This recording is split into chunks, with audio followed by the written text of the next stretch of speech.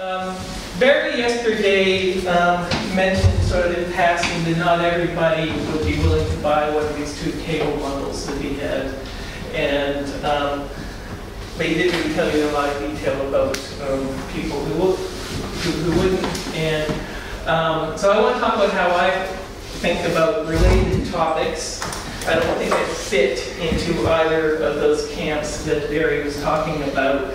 I find myself agreeing with some things that Barry and David says, and agreeing with some things that Tim says, but there's also things that are either points of disagreement or are symptoms of us just starting from different places and asking different questions, and maybe that'll become clear. I often thought, one of the things I like about talking to these people is they often come from very different starting points than I do, and I find that very interesting. It's useful. Okay, so, and a number of years ago, I tried to write a paper explaining how I think about these things, and the Record reports made it clear that there's just no way I could say everything I want to say in one paper, and so I wrote a book. And the book is called Beyond Chance of Credence. It's going to be published by Oxford University Press, and one of the things that I have to do when I go back home is clean it up and send Peter Mucho up the final version. At the end of the presentation, I'll put up a URL linking to a shared Dropbox folder where you can find a PDF of the current draft. Okay, so something that's already been mentioned is that the word probability isn't univocal. From early days, the word probability was used in at least two senses. This is well documented in Ian Hacking's book, The Emergence of Probability. So I want to distinguish two senses, or maybe two broad classes of senses. One is an epistemic sense, which has to do with limitations of knowledge, degrees of belief. Sometimes we'll model an ideal agent with no cognitive limitations as having numerical degrees of belief. There are no such things. But I think my own view is that that apparatus can be useful for certain cases. In certain cases, it can be useful to pretend you have numerical degrees of belief in certain things. In other cases, you want to puzzify those things and maybe try to represent your belief state by a set of credences, or these are tools to be used for certain purposes, not a literal representation of anything going on in your head. Can you clarify, what's the difference between credence and belief? Credence is degree of belief. Right. Yeah, so here's the intuitive idea. There's some things we're pretty darn sure of. The sun is shining, right? Other things we are pretty sure are false, and other things we think, okay, it's more likely than not that it's true, but we're less certain, stuff like that. So the idea is to take those gradations of strength of belief and model them by actual numerical degrees of belief. Okay.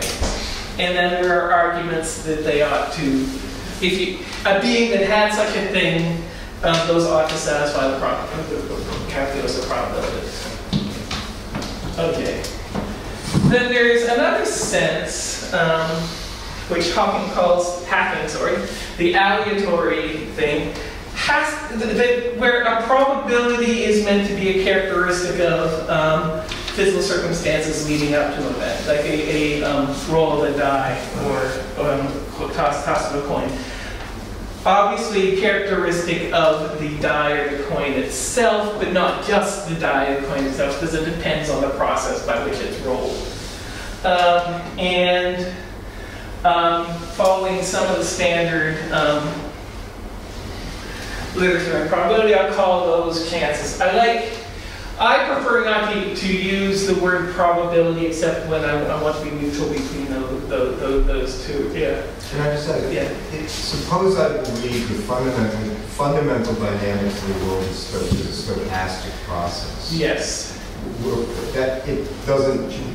You think that goes on the aleatory side? But I mean, the difference being, if I believe that, then I really do think there's a real number. Yes. And this is consistent with there not being a real number. Absolutely. Okay. Perfect. Yeah. Good. See, you're anticipating some of the things I want to say. Okay.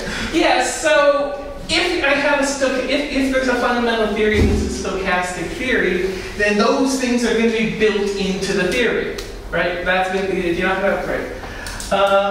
Right. And then the question is whether there's something that plays something like that kind of role even in a deterministic theory. Right.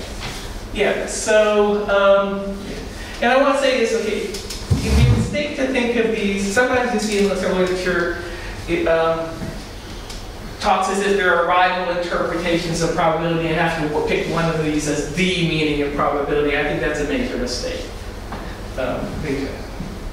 Now, interesting question is, okay, I think, and some people may disagree, but I think that a live option and a coherent option is for the laws of physics just to be fundamentally stochastic, in which case those chances are built into the laws of physics.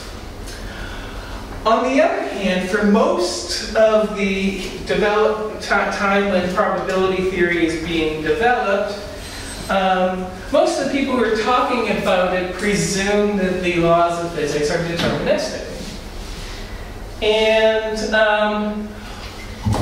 if you read some of these people, they sort of like, everybody knows that the laws of physics are deterministic, and usually often there's an appeal to God, okay, or a principle of sufficient reason.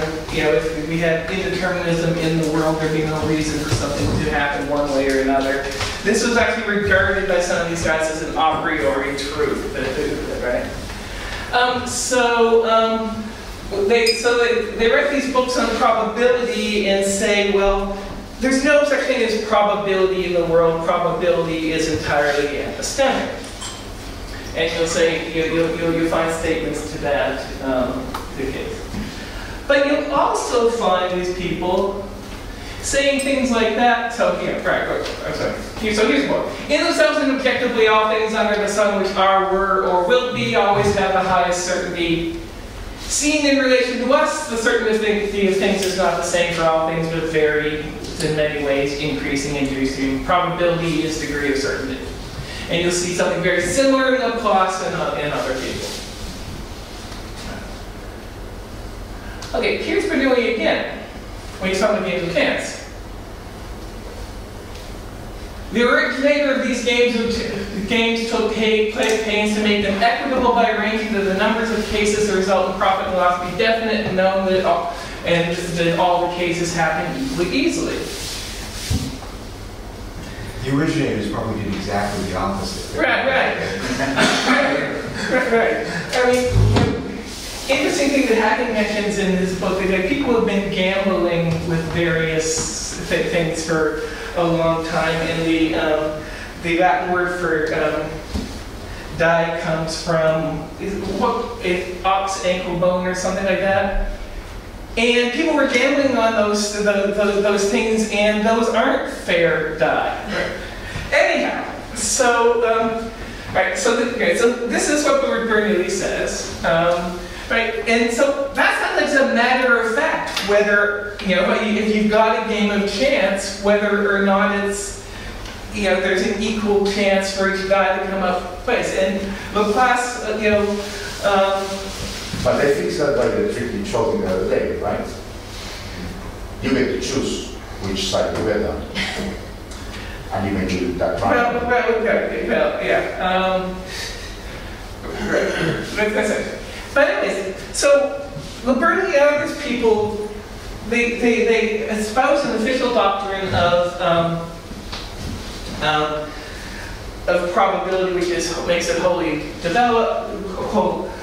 wholly epistemic, and then they slip into talking about things as if there's a really matter of fact about the probability of heads on the die or something like that, and you can say, okay, it's not just a mistake, but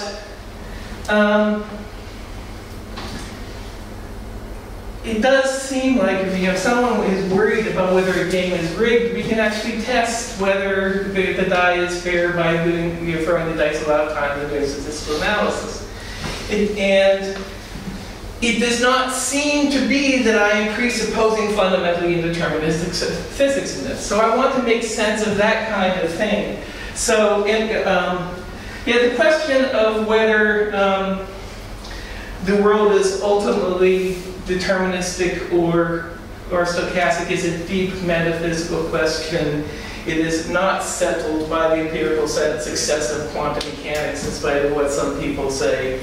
And it seems that I ought to be able to make sense of these kinds of procedures without worrying about that. So there does seem to be a need for a concept of chance on which there's a matter of fact about the chance of getting a 6 of die, and about claims about these chances can be tested empirically. And something that's compatible with deterministic physics. And I think the tension remains if you open up a textbook of statistical mechanics, and that's my sort of entry in the whole thing, is trying to make sense of this. Early on, when they're telling you what statistics, so in an intro textbook, right? So the intro textbooks have a little paragraph about what the subject matter is. And they'll tell you that statistical mechanics deals with systems of a large number of degrees of freedom. They're big and complicated. We'll never know the precise state of the system, and even if we could, we wouldn't be able to keep track of it. We'd have some ignorance about the macro state of the system, and for that reason, we're introducing probability distributions. And then they often stipulate particular probability distributions for various equilibrium states. So if you've got this isolated system of a known energy, it's semi-canonical. If you've got a system in contact with heat bath at a certain temperature, it's canonical. And then there may be some kind of plausibility arguments, but it's not uncommon for these textbooks to say, ultimately the choice of these is you make predictions on the basis of them and they're justified by experiment. Now, I'm fairly certain that whatever you're doing, if you prepare a system in a certain state and you do experiments on it, whatever you're doing is you're not trying to find out about your own state of mind. Right? And they seem to be employing both epistemic and objective conceptions in an inconsistent manner. What I would claim is actually there's a way to make, this sounds crazy, but there's a way to make sense of all this. I said a moment ago that we want a notion of chance on which ascriptions of chance to events are testable. Typically, the way you do that is you have repetitions of things you count as pretty much the same chance. They have the same, roll the dice a bunch of times and you assume that the die doesn't change too much in between, and so the chance of a 6 is the same each time. And you do a statistical analysis. And I just want to have everyone clear in their minds the picture I have of how that works. This isn't, or anyway. So coin toss, most of the coin that you might not be uncertain of whether it's a fair coin or not. You might, Tim might have pulled it out of his pocket and you knew we were going to be talking about probability, and knowing Tim, you're a little worried that he might have gone and gotten a biased coin. Right, so you might think, okay, maybe this coin is a fair coin, maybe it's weighted towards heads, maybe it's weighted for tails. We want to test it. So what I'm going to do is just assume or pretend. You start with some credences about the bias. And very often when you're doing examples, you discretize it and imagine a finite number of hypotheses. Of course, that bias could take any value. So what you're really going to have is, if I take intervals, if I take the interval between 0 and 1, chance of heads could be anywhere in there, and I'm going to ascribe credences to it being in, certain various intervals, stuff like that. Okay. And I'm going to assume that that can be generated by a credence density function. So you want to know your credence, the chance of heads is in a certain set, you just take the interval of that density function. Okay. All right, so what do? You flip a coin a number of times, you get some result, and that result will be a certain number of heads and a certain number of tails. When I originally prepared this slide, the first time I used it, I actually did flip a coin, and this is what I got. I got 7, flipped it 10 times, I got 7 tails and 3 heads. And so what you can do is, now if we want to do this in the Bayesian framework, we update our beliefs about the chance of heads by conditionalizing on this result. Okay. Good. Bayes theorem. Okay, so we're going to need that. Conditional on the assumption that lambda is in a certain interval, what's our credence of getting this result? Okay. Just quickly, do you have a favorite way of getting from here's what I would like credences to be, therefore I can use Bayes theorem? Say that again? Do you have a favorite way of getting from here's what I would like my credences to be, therefore I can use probability calculus on them? Say a little more about what I would like my credences to be. So Cox's theorem presents a set of desiderata for credences. Right. That's nice. Magic happens, outcomes, the probability theories. Is that sort of approach what you have in mind in the background? Pick your favorite. Arguments that they ought to satisfy the axis of probability.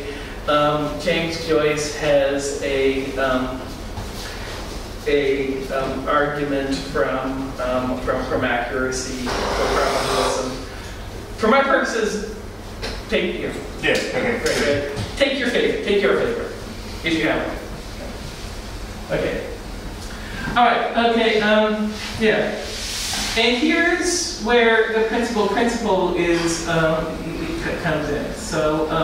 All right, so what I can do is, for any x, I can say if the chance of heads, if they're independent tosses and the chance of heads on each toss is x, I can ascribe a chance to that outcome that I got. So for the outcome I had 3 heads and 7 tails, so it would be x cubed times 1 minus x to the 7.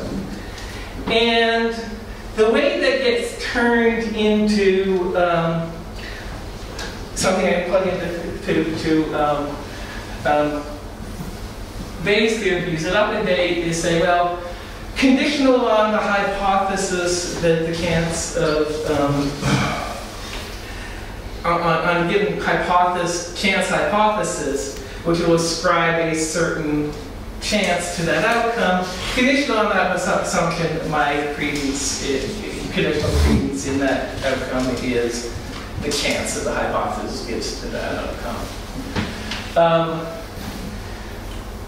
Very often, people will, when they're informally presenting the principle, they'll explain to people as, when you know the chances, you set the credence each with the chances.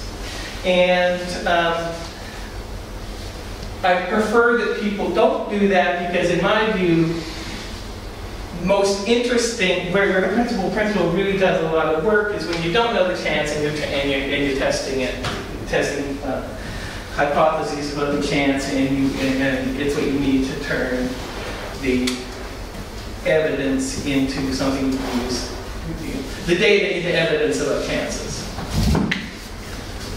Okay, consequence of that, if you work it out, is that unsurprisingly, the likelihood function, which ends up playing an important role, and if your credences satisfy the principle, what happens to your credence about chance is you take your initial density function, multiply it by the likelihood, and normalize. Now, why this is useful is that this thing is peaked at the observed relative frequency. If n is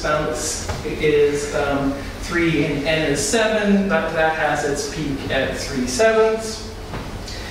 And it becomes more and more sharply peaked at the observed relative frequency as you do more and more things. So, in the case where I do 10 tosses, if I get 3 heads and 7 tails, that's what that likelihood function looks like. If I do 1,000 tosses and get 300 heads and 700 tails, that's what it looks like. Okay. All right. So what you do is you just conditionalize on. Isn't there a combinatorial factor in this? Nope. No. And here's why. Okay. I should add this. Right. So if I use a sufficient, so this thing depends only on m and n and not the order, right? So a sufficient statistic would be just to tell you the m and n. And so instead of giving you the evidence, instead of just giving you the result, I could tell you just that sufficient statistic, how many heads and how many tails. And if I tell you that, then what you have learned is that the result was one of the ones that had that many heads and that many tails, and the probability of that happening has that combinatorial factor in front of it. But I didn't do that. I said, E is not the statement. So in this case, E is not the statement that we got 3 heads and tails. E is the statement that this is the result. Thanks for that question.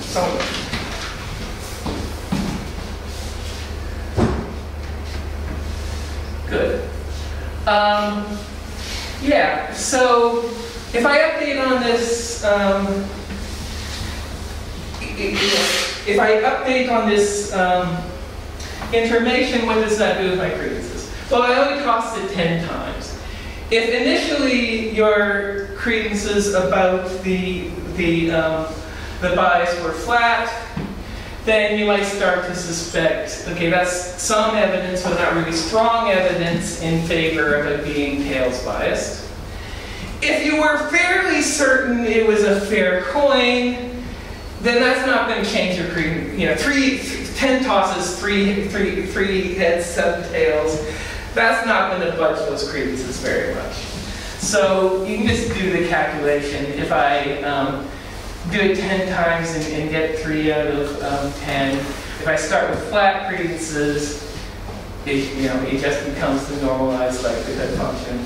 If I start with something like this, I'm fairly certain that the bias is close to 1/2. That's an actual calculation. I didn't just copy the same graph twice, but they're visually indistinguishable. It doesn't bother much. So qualitatively, that's the sort of thing that you would expect. Okay. So the key technical message is that if I have an analog, if I have either chances and my credences satisfy the principle, or I have an analog of chances and with respect to them, my credences satisfy the principle, I can do ordinary statistical testing about hypotheses about chances. Anyone with me so far? Okay. All right, so as there's tension, this determinant can make nonsense the idea that the matter of fact about these sorts of things, claims about which are subject to empirical test. And in response to this kind of question, during the 19th century, two kinds of conceptions developed that I believe don't work, and I'm not going to. If I started to give the argument that they don't work, we would do nothing else the rest of the day. So there's a chapter in the book about these things.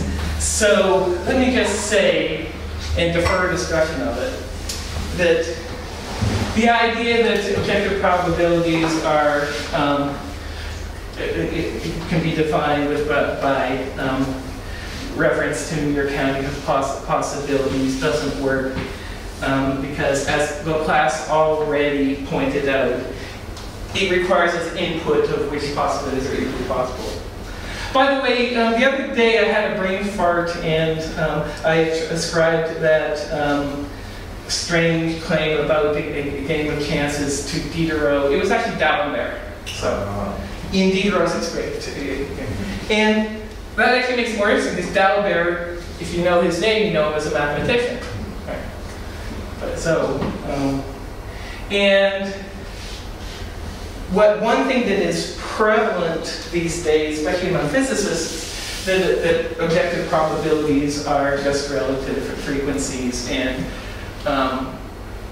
that came up in talking about Shelley Goldstein's view, because he rejects certain notions of probability on the assumption that they would require that it would be applicable to single case things. So, all right. So what does it leave us? So I'm going to claim there's an important Myrvold notion of probability that makes sense. I mean, the Lewisian idea is similar to the second, but it's not the same thing. What's that? Yes. Right. And so I'm not sure what argument you'd give that those with the dead ends. But it'd be interesting if you had an argument that would show that the Lewisian idea. Which idea? The Lewis's idea. Okay. If whatever your argument is against frequencies, shows it. I'm not sufficiently familiar to the Lewisian idea to comment on that. So, ask me again in a few minutes. Okay. All right. Makes it, and reflects imperfect knowledge of Christ's data and nevertheless generates testable empirical predictions. That's what I want. That's what my goal is, to get that. And I think that if you look at these people, these writers in the 18th and 19th century on probability, one thing they talk about some things occurring more easily than others. So in that quote from Bernoulli, he said the originator of games of chance made sure that all the guys occurred easily. And I think that there's something right about that. And for example, if I have a pencil, it's not as easy to bounce it on its point as it is to lay it down flat. And that has to do in part with the physics of the system, but also in part with the sort of control you have over it. So I want to illustrate the picture I have by means of a simple example. And so I chose this perfect simple example because it's easy to state and it's also mathematically well studied and you can prove theorems about it. So here's a gadget, I call it parabola gadget. It's a board, 1 meter square, on which is described a parabola, and a diagonal. The parabola touches the two bottom corners and it touches the top in the middle. And there's a ball. This starts out somewhere on the diagonal. And it's got a switch, you can turn it on. And once you turn it on, here's what it does. It starts out on the diagonal and it moves vertically till it hits the parabola. So if it's below the parabola, it goes up. If it's above the parabola, it goes down. Once on the parabola, it moves horizontally until it hits the diagonal. So if it has to go to the right to hit the diagonal, it does that. If it has to go to the left, it does that. And then it's back on the diagonal. And it just repeats. Everyone got the idea? Right. Now I have one of these. I brought it with me. It was in my suitcase, and this morning before I came to breakfast, I just set the thing running. So it's run, at this point, hundreds of iterations. And when it's turned off, the ball just moves freely on the diagonal. And I didn't do anything to it before turning it around. So it was in my suitcase, so it's been on 3 planes and a ferry. And the ball is just wherever it ended up. Okay. Let's play a game. So I've got one gadget that's been running for a while. I say at least 10 iterations, but actually hundreds. Which do you regard as more probable? At this moment right now, the ball is within 10 centimeters of the right side, or the ball is in this 20 centimeter band centered on the middle. Any thoughts on that?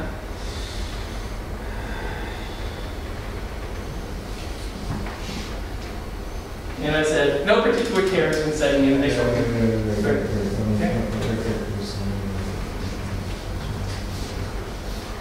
I don't know.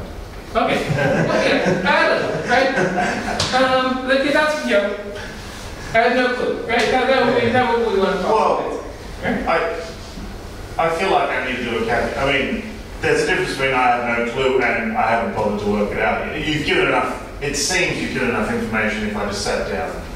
Like, the fact that I haven't done my homework should not be equivalent. Good, exactly. Thank you for saying that. Because if you're going to sit doing a calculation, that means that there's a calculation for you to do. Right? Sure. So I think that that's the right answer. I haven't sit down and done the calculation, but there is a calculation that's going to tell you the right answer, which presumes that there's the right answer. And you might say, well, what could that mean? So here's what I'm talking about. Right? So you probably actually have an idea of what the calculation is that you're going to do. Right? Well, what is it? When you do, just out of curiosity, if you do the calculation, what are you going to do? Well, what I'm tempted to do is actually do a Monte Carlo simulation and just let my computer run for ages. This is called cheating. Let's be clear about this. The basis of my PhD. How are you going to distribute the initial conditions for your Monte Carlo simulation? That's going to be the yeah, I'll pick a point at random on the diagonal, I suppose. Right, at random with respect to what measure on the diagonal? Length. Okay. All right, you know what? That's fine. There's You don't mean the question you asked. I can answer the question you asked without doing a calculation. Right, yeah. And you could say, neither. Okay, right, yeah. Yeah, so if Luke does the calculation he has in mind, and Tim says, well, gee, I don't know, are you in an epistemically better position to be betting on this thing or not? I think you are. So let me tell you about this. No, I just meant, if your question was, which is more probable, then I would say I have to do a calculation. Right, okay. If you ask me which do I regard as more probable, I'll just say neither. Okay, fine. That's Okay, fine. Autobiographical fact. Good. Okay. All right. So let me imagine an answer that fortunately none of you gave. I can imagine a guy called Bob who is a big fan of the principle of indifference, and you know, he thinks the probability is just a matter of counting, and he says, well, look, this is really easy. You give me choice between 2 intervals and one of them's twice as big as the other. Obviously, I'm going to go, you know, the natural measure is just length along the diagonal.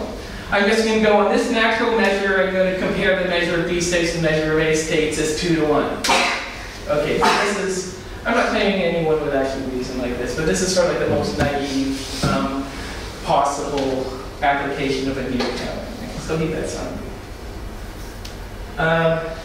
Imagine someone who, named Alice, who says, well, hold it, wait, I'm a little worried about Bob's reasoning. And this is similar to the consideration that Tim drank. Right? He doesn't know how many times, how many iterations the thing is gone. He knows it's been going for a while.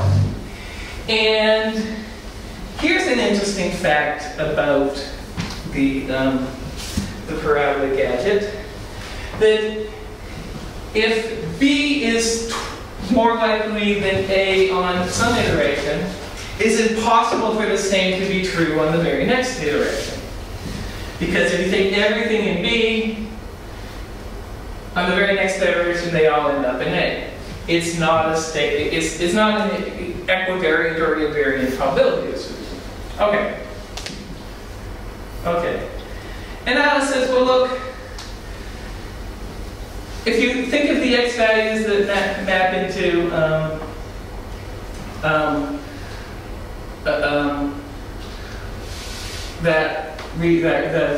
that's region A, its width is greater than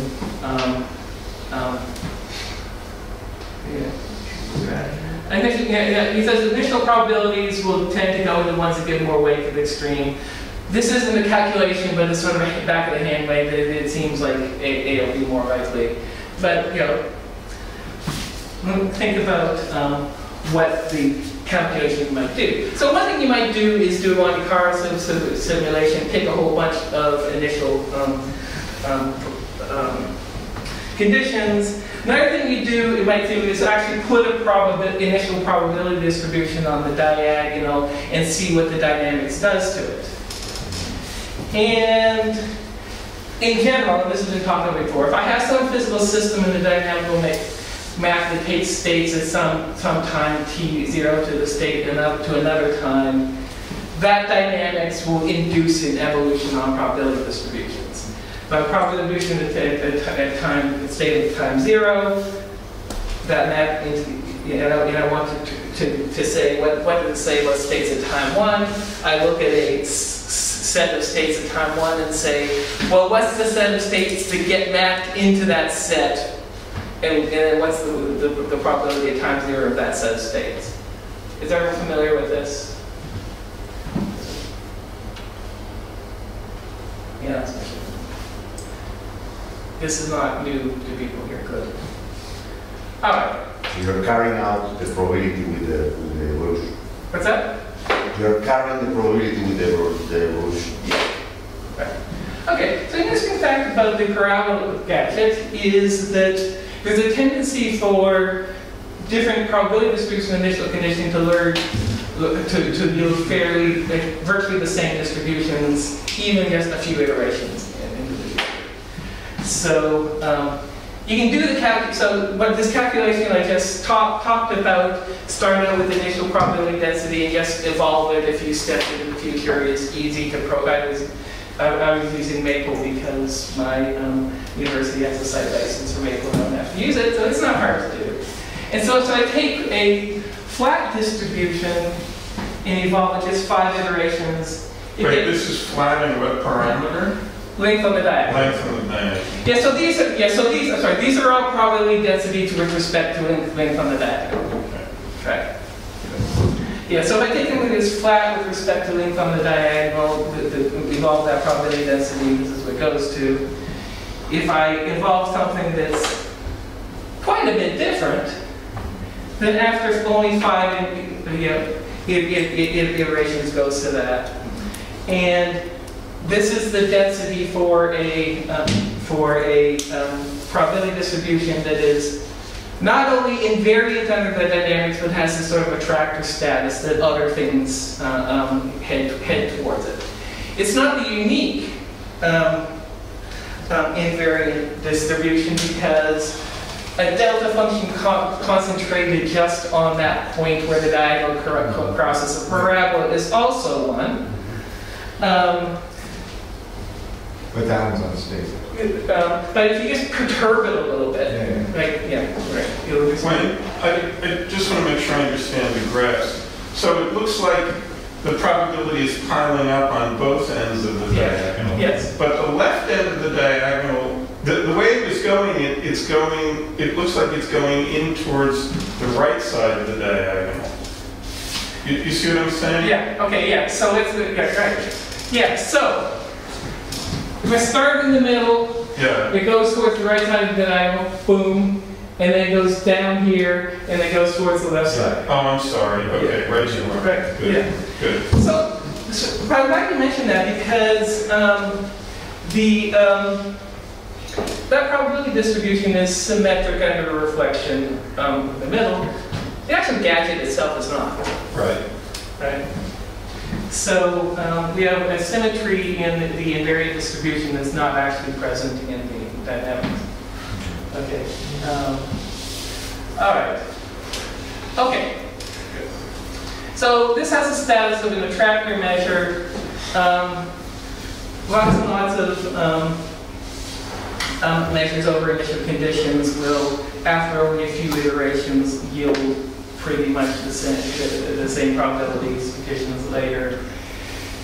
It is an invariant measure. It's and in that sense, it's picked out by the dynamics. So we're talking about. Sorry, it becomes stationary at this point. But the medium iterations remains the same. Okay, so things so if I start out, The attractor is stationary. the You never get to the attractor. it's a stationary measure, right? So if you start out with that measure, it's invariant under the evolution. And if you start out with something else, it asymptotically approaches it. It never actually reaches it. Right. Yeah. So. Yeah, it's all time reversible. So the dynamics I gave is actually not time reversible. No, it's not. I see. I take that back. But that actually isn't the main point, because actually there's a fact about the gadget that I didn't mention. There's another variable that keeps, at any iteration, keeps track of whether the thing was on the left or the right in the previous thing. So the dynamics over the full state space is actually invertible. But the dynamics over this variable isn't. So invertibility is not what makes this possible. That, yes. No, you can see in principle it could be completely reversible. Yeah, right. Yeah, okay. So, so if I start out with something, so I start out with this invariant measure, it stays this, let's say. If I start out with something that's different, it asymptotically approaches this invariant measure, never totally reaches it. So, so again, I didn't just copy the same picture twice. I actually did the calculation and graphed the result both times. After 5 iterations, the differences are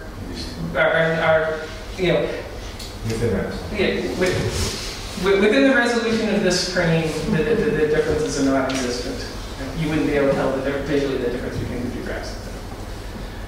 So after 10 iterations, it's a little bit different, but it always gets... right. So after 5 iterations, I get this. If I were to do it 5 more, then it would be a little different from when right. But at that point, to tell the difference, I would have to up the machine precision of my calculations. Yeah. Right. Yeah. Right. So. Yeah. So things asymptotically approach this distribution, but at a certain point, no matter how much you care about, if you put a bound on how much you care about differences, eventually it's going to get below that bound. Got the idea? Okay. Okay. So there's a sense in which the dynamics of a system can pick out some kind of special measure.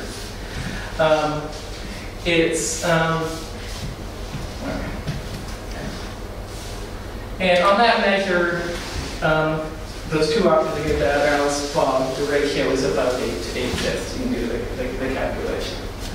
Okay. Now, if you like so you asked, these are the distributions with respect to which variable. Then the answer is linked on the diagonal. If you like, you can. If you like uniform distributions with flat density, you can make a change of variables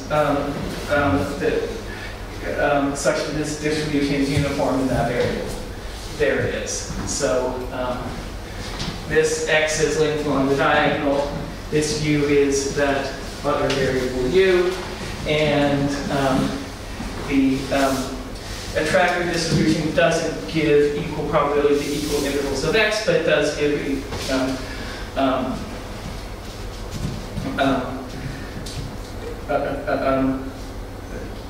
equal probability to equal intervals of u. And if you actually want proof theorems of other things, the natural thing to do is make that change of variables, and then the mapping, it becomes the tent map in that sense. Those variables, which is piecewise linear, which simplifies some things.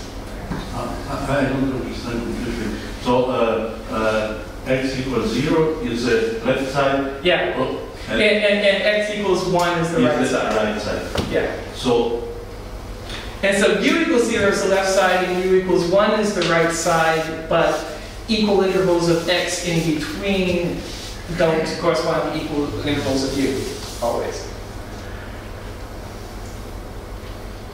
but this corresponds to that symmetrical curve? So this is just another way to measure where you are on the diagonal. I can say, well, look, where are you on the diagonal? I'm at 40 centimeters. On this variable, that's this. That's how far you, in terms of u, that's how far you are from the left side. It's just a change of variable. You get the idea? No, but never mind. Okay, so I can so if I tell you the value of u is 0.4, you can tell me how far you are to the left. I tell you the value of u is 0.8, then that's how far you are from the left in meters. And you represent that? It's another way of measuring distance along the diagonal other than Oh, okay. right. You reparameterize the And let's reparameterize the diagonal. That's all it is. It's a change of variable. And the reason for doing that is that the map from one iteration to the other is, well, first of all, a reason for doing that reparameterization is with respect to that variable, the attractor measurement has a flat density. So this is a change of variable. Instead of using x, you are using u. That's exactly right. Yes, and now you will, in the next step, you will use u instead of x, and some things will appear wrong. Okay, in this variable u, the distribution is flat. The problem is Okay, it would not be a particularly good idea to switch which variable you're using from one iteration to the next. So what I'm saying is a useful thing to do is to reparameterize and say and on each iteration use u as the variable that you're using to indicate the position of the ball. Right. And the reason for that, the reason that that's useful is that if you now rewrite the dynamics in terms of u, it's a tent now. It's piecewise linear. You got the idea? Okay. It's just, but it's purely a matter of convenience. It's easier to work with. So if you like uniform distributions, here's a variable with respect to which that attractor distribution is uniform. You don't have to use that if you don't like it. Okay. Got the idea? Okay. Okay. So now it is true of this thing that if I take any probability distribution over initial conditions that can be represented by a density function with respect to length on the diagonal, if I run it long enough, it'll approach that attractor distribution as much as you want. But if I ask you to bet at any finite time, then it is not true that arbitrary distributions, even arbitrary distributions that have a density with respect to length on the diagonal, are going to end up close. So, for example, there are probability distributions that may be more probable than A after 10 iterations. It's characteristic of those that they vary very rapidly over the space of initial conditions. And so, for example, I'm going to go to 5 because I want to actually graph the thing. And suppose that Bob thinks after 5 iterations, equal intervals in the diagonal are equal probable. Okay. What does he have to, what kind of beliefs about initial conditions would lead to that? Here's one. Right. So, there's a reason why I told the story about this thing moving freely on the diagonal and being subject to the tender mercies of Air Canada vacuum handlers and then put on a ferry. So if Bob is telling you that he thinks after 5 iterations equal intervals will be probable, and you say, well, what does he have to believe about Air Canada vacuum handlers and the waves of the Adriatic Sea, is that after all that handling, this is a probability distribution for where the thing ends up. And I think that the right thing to say is, Bob, you're nuts. And I think the reason that the right thing to say is, Bob, you're nuts, is we all have some, given those kind of conditions, even if I don't have a principle that uniquely specifies credences, we do have some kind of judgment about which, perhaps vague, about what sorts of credences might be reasonable and might not be. And this is just nuts. Another game, 1,000 per hour gadgets have been running for a while, at least 10 iterations. Which do you regard as more probable? A, we look at these 1,000 and say, well, how many of them have their balls in region A, how many of them have their balls in region B? Which one is more probable? Yeah. Can I just say, I'm not sure if you agree, that this very nice example has a natural translation into the language of typicality, that you can say that the stationary distribution of the 5 iterations or 10 iterations is the typical distribution of a sufficiently large number of... Good, that's a very good question. Yeah, I'm glad you asked that, because I want to start a comparison between this.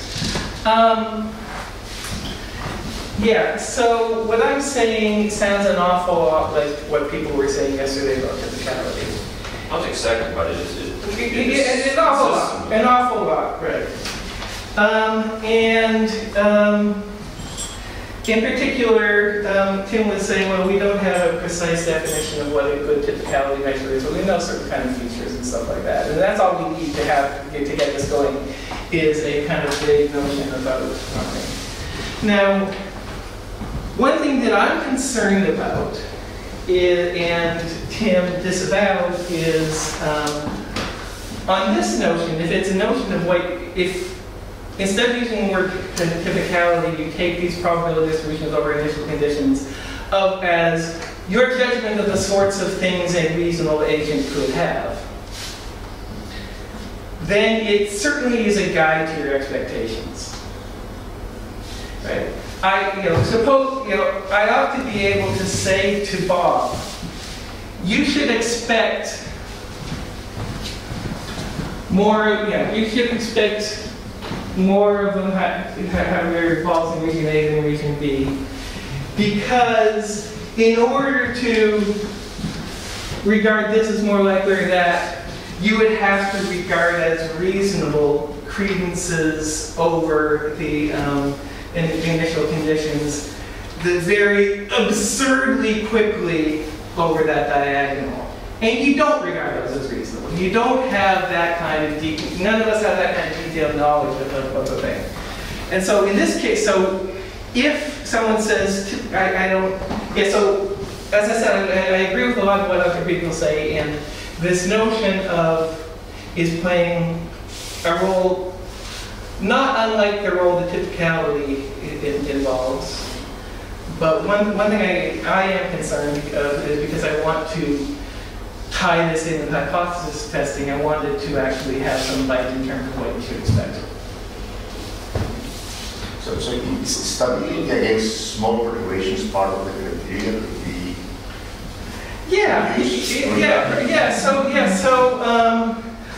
So one thing I was invoking, so when Luke does his Monte Carlo simulation, he could put all those initial conditions at the point, exactly at the point of intersection of the parabola and the diagonal, and they'd all just stay there. But he wouldn't do that. Right? It would be easier. It would be easier, right? But if you were seriously doing a Monte Carlo simulation of something that you wanted to actually submit to a journal or something, you wouldn't do that, right? And so he would pick them with, according to some probability distribution. It could be uniform along the diagonal. It doesn't have to be. The result he's going to get isn't going to be too sensitive to that choice of probability distribution, as long as it has a density that doesn't vary too quickly along the diagonal. So, and what the justification of that is that whatever kind of process we think being thrown around by air the baggage handlers and being, bounced by waves on the Adriatic on a ferry, we don't think they target points like, we don't think they make much of a difference between nearby points on the diagonal. Okay. Have you idea? And really, I don't have to get more precise than that in order for this sort of thing to work. As long as everyone shares that judgment, we're all going to say, yeah, it's more likely to end up in A than B. You got the idea? Okay. Okay. And in some cases, you can make very good predictions. About 1,000 gadgets have been running for a while. A wide range of measures of initial conditions will vary with very high probability that the actual frequencies are close to the ratio of measures on that invariant measure. And I actually think that cases where we can make precise predictions, something like this always comes into place. So you might think, in the 80s, there was a lot of popular literature about chaos theory, and they were saying chaotic motion makes prediction impossible. But in this case, it is the fact that it's chaotic that's making this kind of prediction possible. Because you don't have to know very much about the initial conditions in order to say, okay, that's close to the probability. Those frequencies are really close to that. Okay. Okay. So here's the picture I have. You start with certain things. The ingredients that go in the recipe of making these kind of probabilities I'm talking about. So you've got some physical system. And for some time there's some kind of limitation of knowledge about it and limitation of control over it. And you've got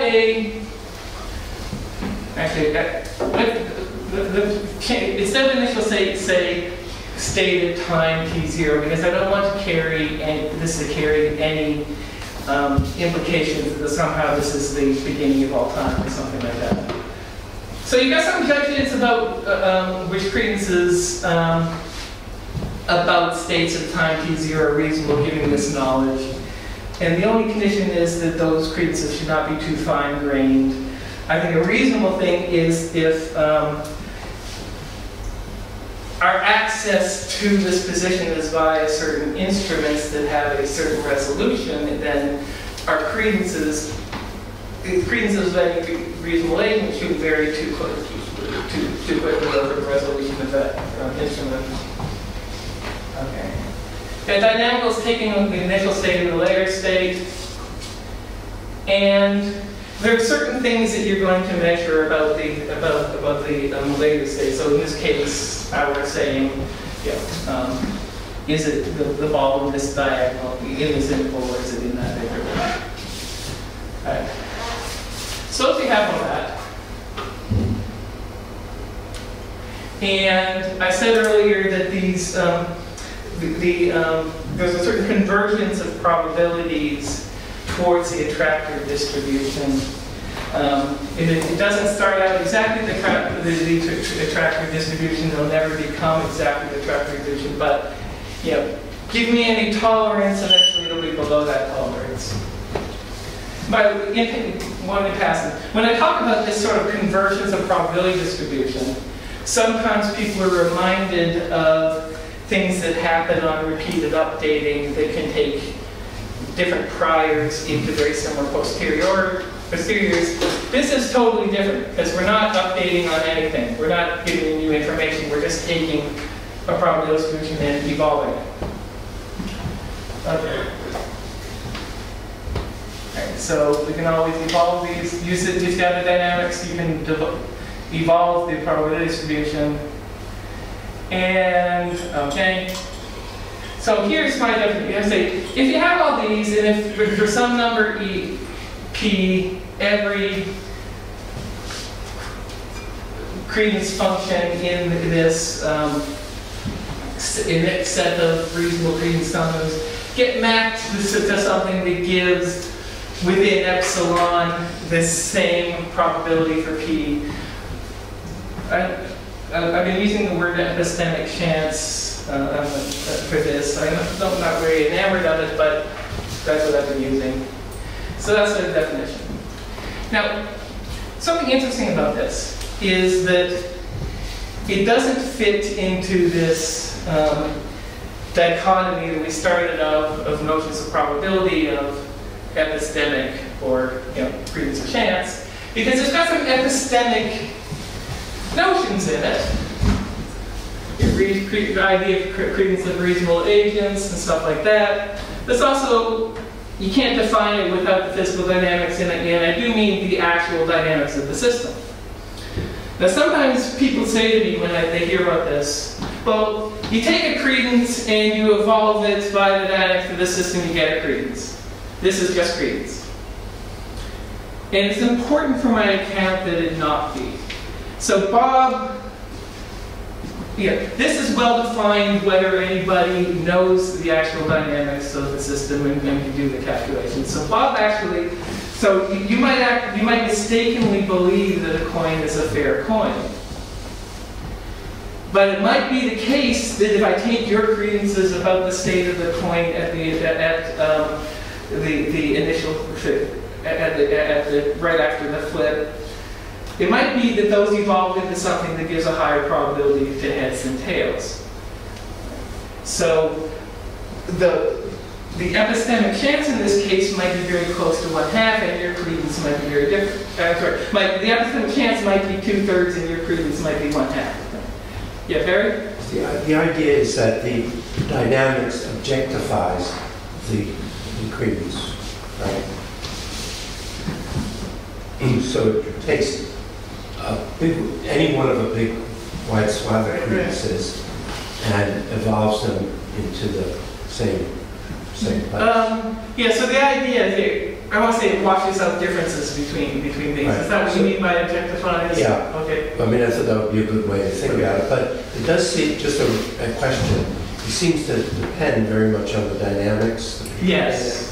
And on what you're taking, what you're looking at, the credence distribution at the end, what the, in your case, I forget what it was, whether it's an A or an A or a B. Yes. And so for a given dynamics, you might find that there are some end states that you might be interested in, for which it doesn't work at all, even if it works for others. It will inevitably be the case. Yeah. That's great. All right, so so this is important. As I mentioned before, the full state space of the per hour gadget has another variable, the evolution of the ball on the diagonal isn't invertible because the same thing on the diagonal can be reached by for most points can be reached by two different points, so it's not invertible. But that's not the feature that's making this kind of thing work. And actually the full state space of the dynamics includes another variable that goes back and forth and keeps track of where the thing was, whether it was to the left or right on the previous iteration. And so in the book I write down the dynamics for the full state space, and it is invertible. And that means that if I start with the ball on the left side of the dynamics, so there'll be a set of states that starts with the ball on the left side, and there'll be a set of states on the ball on the right side. Those are the disjoint set of states. And if you look at the full state space of the parabolic gadget, those remain disjoint. So there will always be some question I can ask about the system for which I don't get that kind of convergence. So that's absolutely true. Now, what happens, of course, is that those two initial states, turn into states that are very finely intertwined, and if you're looking at it at a coarse grained level, you're not going to be able to distinguish them. So yes, so every cause of this is there for a reason.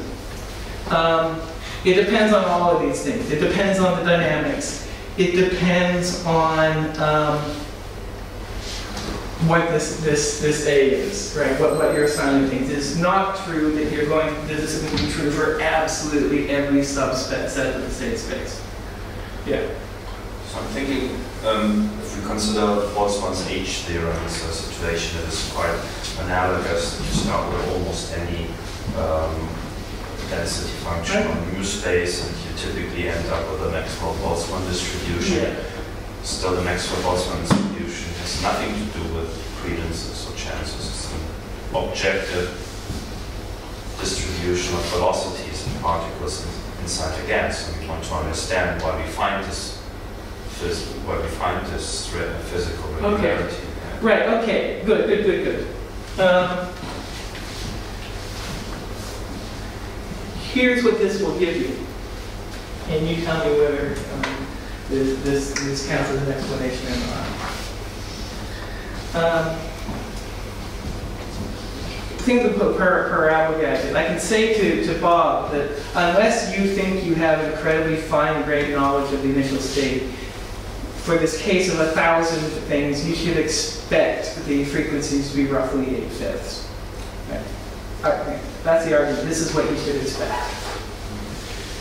I can run a parallel argument with the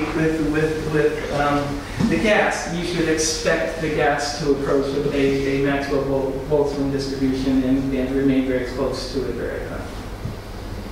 I think there is a sense of explanation in which someone might be puzzled, okay, this isn't what I expected to happen, why is this happening? And you say, no, given stuff you already believe, this is what you should have expected. And the person will say, yeah, you explained it. So that is a sense of explanation that you can get out of this. It's not a sense of explanation that I think has the sort of metaphysical oomph that some people in this room would want. The H theorem also describes an actual evolution of an empirical distribution, right, not just of credences. Right. And okay, even though I was using a hypothetical example, I want you to imagine an actual system. Yeah. There are credences about an actual system. Okay. So yeah, I've been talking about it. Yeah. So suppose I was talking about an actual system all the time. Yeah. So yeah. And. Well, I mean, it's the difference between time evolution of an actual empirical distribution or of a credence function, isn't it? Yeah. Well, so it's not an actual evolution of the credence function, because what it is you're taking a credence function and it's evolving, but your credences aren't tracking that. So what you end up is not. This is not change over time of Bob's credences. Yeah, right. So, yeah. So what's So I feel like there's something behind what you're saying that's worrying, but not quite here. So, What I can do with this kind of notion is say to somebody, look, unless you think you've got absurdly detailed knowledge of the initial state of gas, of this physical, does it help if I say, of this physical system, right? This physical system of gas, which is a physical system that has nothing to do with its behavior, has nothing to do with your state of mind.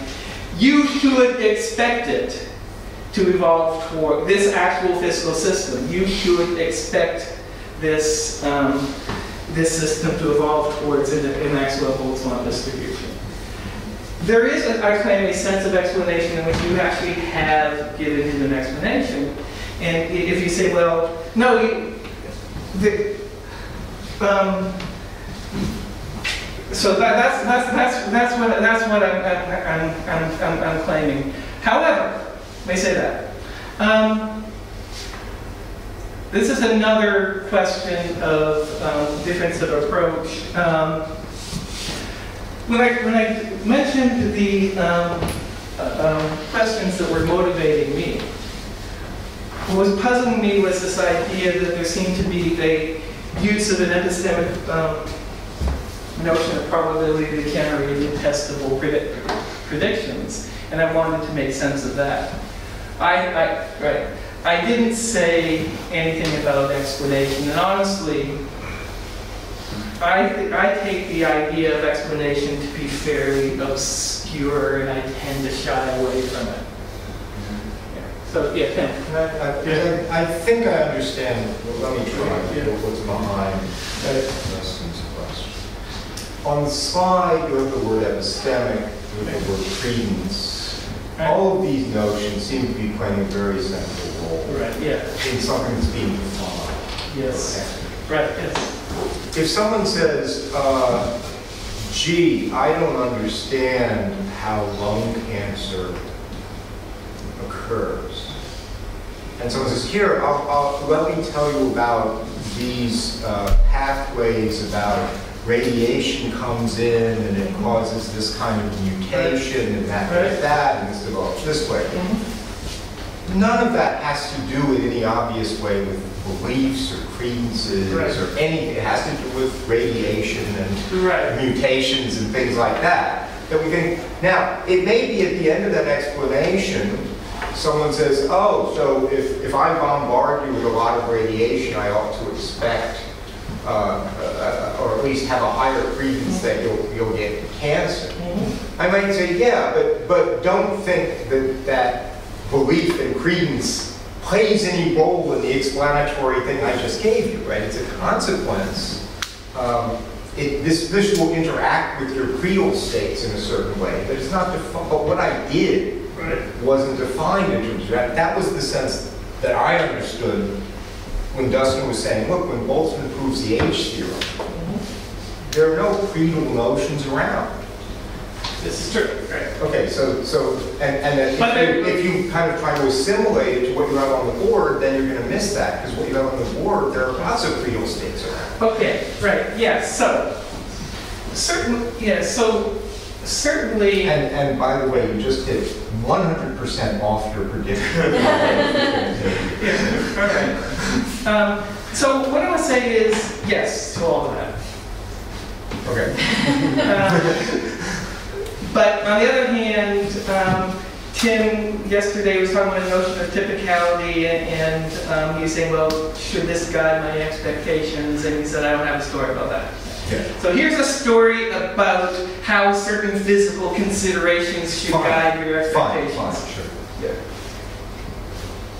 Sorry, one question regarding when the H theory is proven, and there is this assumption that there are no correlations between the particles, isn't that something that may be considered as credence-like?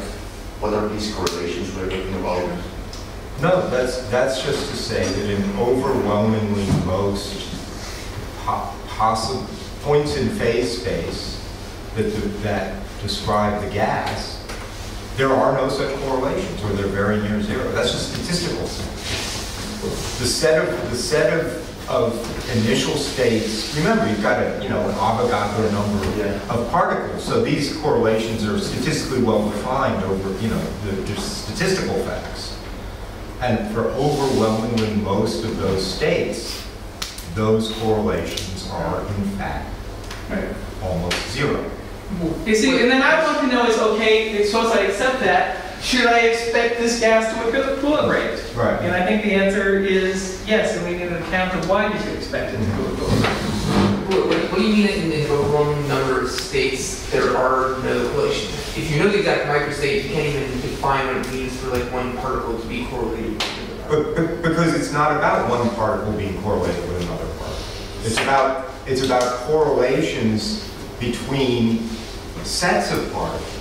It's not who cares whether, you're right, if I have a gas and I pick out particle A and particle B and I say, are particle A and B correlated? I'm going to say, well, I don't even know what the hell you're talking about. But if I ask, are the positions, right, here's a subset. I mean, when you do the actual calculation the way Boltzmann did, you take a subset, think of them as a target particle, right? They're all at mutual rest within epsilon. Here's another subset. Think of it as the attacking particles. They're all coming in, approaching these with some momentum velocity within epsilon. Right. And then you can perfectly well ask whether the positions of these are correlated with the positions of these. It's about frequency. And it's important that they're big groups, right? Yeah. They're big enough groups that you have, well-defined frequencies. Right. Yeah. So if you look at what Boltzmann does, that's exactly what he does. He partition. He looks at things that are about to collide with each other, and he partitions the momentum range into these chunks, which are small on some measure, but big enough that the number of molecules in each partition is going to be big if it's a big gas. And he assumes that the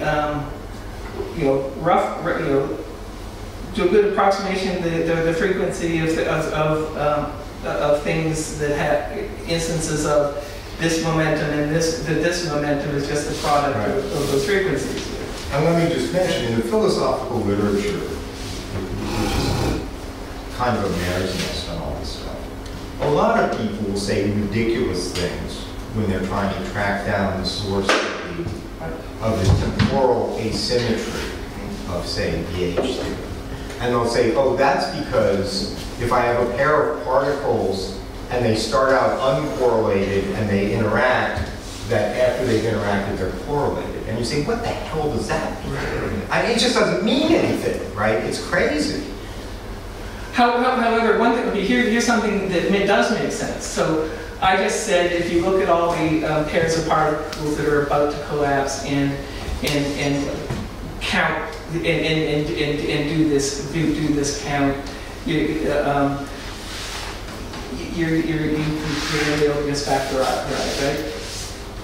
Now you could also, and Boltzmann is not interested in this, you could also look at the pairs of particles that have just bounced off each other. And you wouldn't, unless it was already in equilibrium, you wouldn't assume the corresponding factorization of frequencies for those. But that does not play any role in it. So there is a temporal asymmetry. No, it's not a temporal asymmetry. You've rigged the game by saying the ones that have just bounced off each other. You can do it in the forward direction and say, just look at the ones that are about to bounce off each other. Right? And then you'll get exactly the same result. But those are the ones we're interested in, because we're looking at. So I mean, so put it this way: you might ask, well, okay, I've got a gas that's equilibrating. It's out of equilibrium, but it's approaching the Maxwell-Boltzmann distribution, right? And that's because you're assuming, and that follows from the Stokes-Stahl ansatz. Reverse all the velocities. I've got a different state of the gas. A gas that will lead away, a state that will lead away from equilibrium. The Stokes-Stahl ansatz will not hold for, unless you're already in equilibrium, the Stokes-Stahl ansatz will not hold for the state of the gas you get by reversing all the velocities. If you came from a low entropy state, right? If you're at a turnaround point, you have a fluctuation. That's right. Okay, I said it wrong. Unless, Unless you're either the equilibrium or at the turnaround point.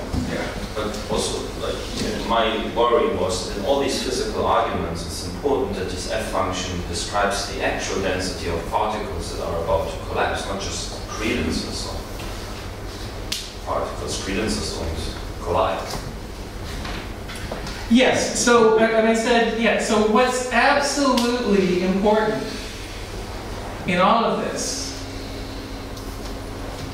is, sorry, the other thing. Philosophical meetings. Absolutely essential is everything that I mentioned. And the dynamics of the actual system is a crucial ingredient. Yes. What is f? Absolutely. Right. So this is not a, right. So what happens is, you know, so objections I get is okay, this isn't purely objective chance, and then the answer is yes. Someone tells me, well, okay, this is all about credences. The answer is no, it's not all about credences.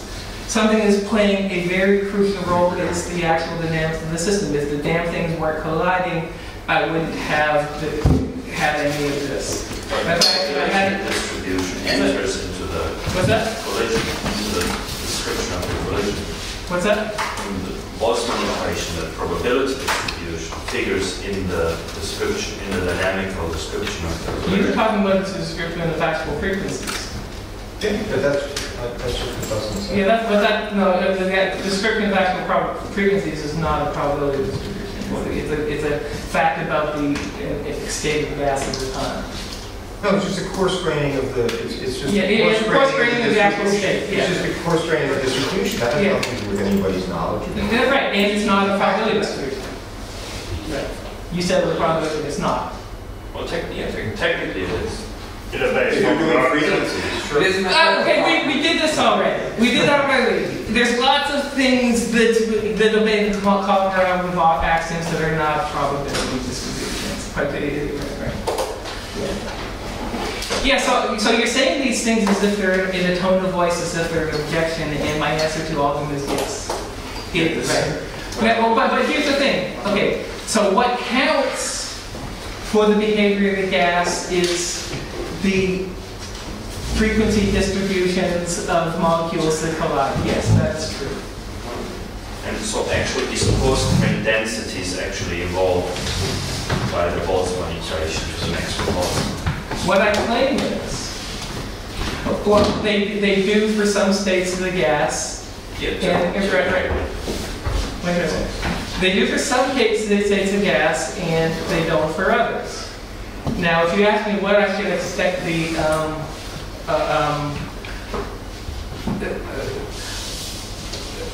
here's the connection. Yeah, it is the state of the gas that determines what the gas is going to do. Let me say that 100 times in case people don't think. It's built in there. It is explicit there. It is the state of the system and the dynamical laws that determine what the system is going to do. Just pretend I said that 100 times. Okay. So some states of the gas will evolve towards a Maxwell-Boltzmann distribution. Some states won't. If you ask me, what should I expect the gas to do? My claim is that unless you are pretending to absurdly precise knowledge of the state of the gas, knowledge that you could not possibly have, your credence should be concentrated on states of the gas for which this filter onset is approximately true. And so you should expect the actual evolution of the actual state of the gas and its actual evolution by the actual dynamics to be one that leads towards a Maxwell-Boltzmann distribution. In my worriousness, I apologize if I misunderstood your point that this argument would involve an evolution of credence functions by the Boltzmann equation, which kind of strikes me as a category mistake of sorts. Credence functions. So when did I? Okay, the Boltzmann equation is not a solution of the full states. It's an evolution of these the cost range of these frequencies. Okay, so what?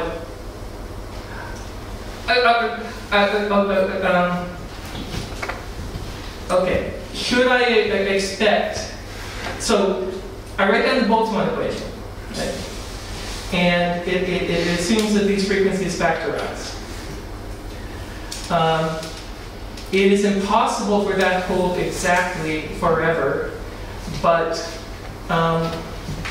we do expect that for the sorts of states of gases that we can prepare, it will hold with high degree of approximation for a long time. That's all I'm saying. We should expect that.